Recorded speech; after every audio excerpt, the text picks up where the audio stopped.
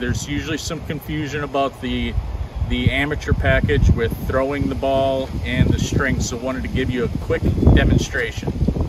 So on the hole, you will only write down the number for how many times you swing a golf club.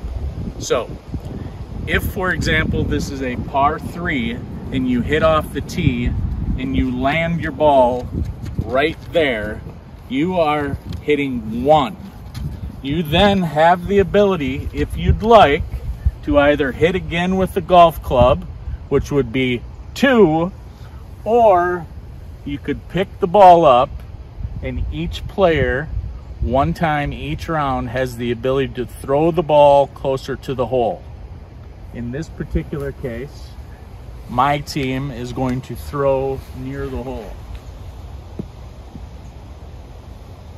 Now, I've only hit the ball once with a golf club, so we are lying there in 1. Now, we could go up here. We could choose to hit it in with the golf club, which would again be 2 because I've hit the golf ball twice with a golf club. Or you have the ability to use the string to cut off the remaining distance, and you're in the hole.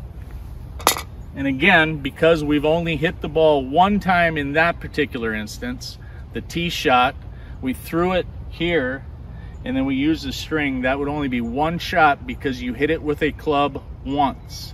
Every time you hit it with a club, you add 1. So hopefully that sets the record straight there. You throw away this part of the string and you have this much remaining for the rest of the round.